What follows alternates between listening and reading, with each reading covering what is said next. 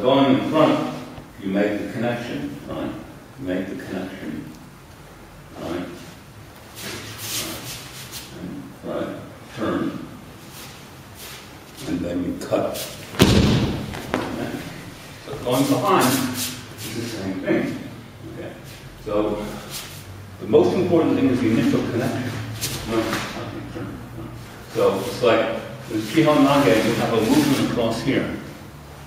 So basically in shihonage, there's a one body, and you feel the one body across the hips, although you always want to be conscious of this part too, but particularly here. So that what happens is, if I feel this as one, then as I turn, right, that's what happens.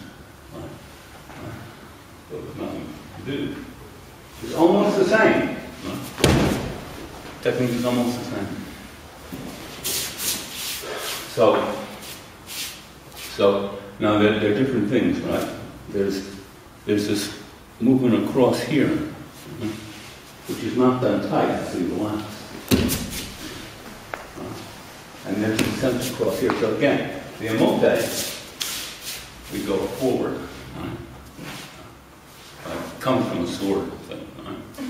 But your movement is always done in a state of connection or unity with your partner. And the techniques are different ways of achieving that. For instance, in Aikido, right?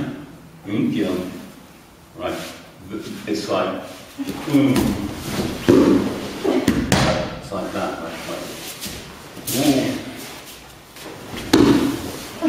Right. So I'm picking the toes, head, right? And turn.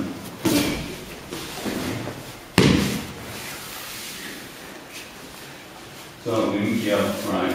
Oh, so then, right? So then it goes down. But what I need to do in Aikido, again, the connection is at the hip. So that's what you're doing, but of course you're not using your arm to do it.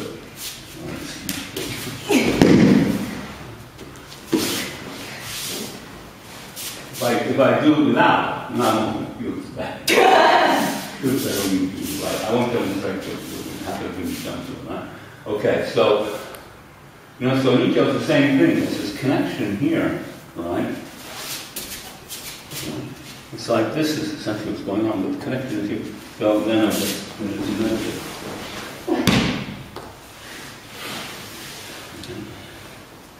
So in shihonage, again, there are different things now. Fundamentally, in an Aikido technique, even if you start statically, you want to do it with the feeling of saying, come here. Right? So this movement, that's why this is so important. It's like the feeling of draw, of connection, is across from this hip bone across here to this hip bone. Right? So this hip bone, that's what happens. Right? My movement, which is not doing anything, I'm not doing the technique hardly, right? I'm just making some movement, right? The other person turns. This is something that O-Sensei said. He said, I don't remember exactly, but he said basically that the person turns it's not because you do the technique, it's because of the relationship that the person goes with the technique. It's not that you're doing it. I forgot the exact quote is more interesting. Okay, so again, what you want to work on in shihonage is, so this is the omote, right? So see this is spiral motion here, and the connection here. So right? And notice I'm already turned, right? I didn't go, that works too. Right? So it's like, as she's turning, and the weight is on the outside foot. As you bring in your inside foot, you're already turning. I'm now here, and there's a second cut there.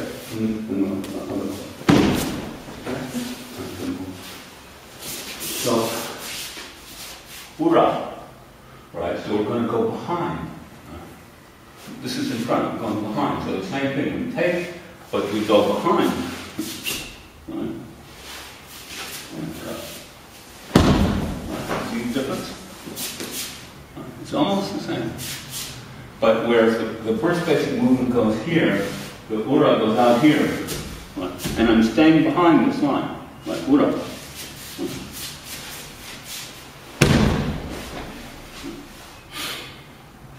So that's the multi. So now people are doing, they're making this kind of big thing, the kind of big circular thing, and then cutting. That is not ura.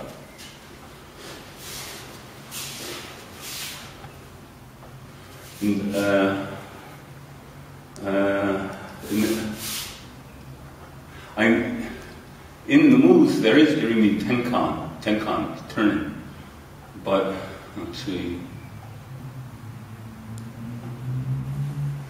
Essentially, right, it's like, right, so I'm on the side, right? See, I'm way out here. Notice also, from a martial arts standpoint, I can't be anything. Right? I turn, and now, just drawing this down, cut. So you cut, so you can feel the full throw. So people are kind of like this, and then the person doesn't really fall. There's no energy in their fall. That's no good.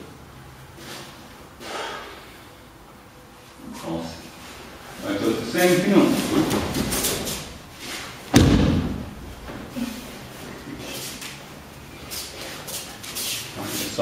It's like one, it's like, whoa. Essentially, what you want to be able to do as you practice is get a sense. A certain point in your practice, you want to get a sense that Aikido has no separate moves. So something said in the time of O-Sensei. I don't remember what he said, but it was said at the time. That you want to feel all the moves as one move, essentially,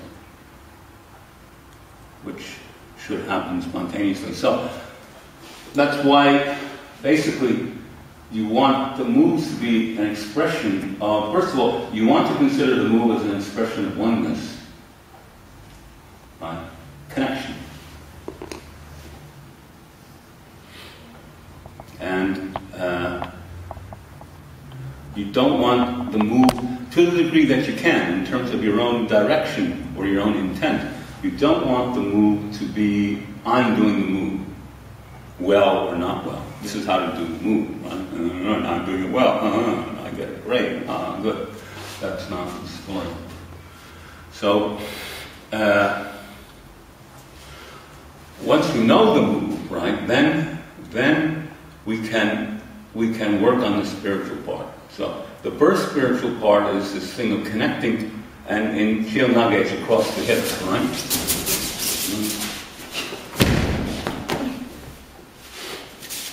But that's just the beginning. Because this connection with the partner is musubu. And we learn musubu, which is a way of connecting, which brings about changes in the sense of if we learn something or discover something, but it's all internal.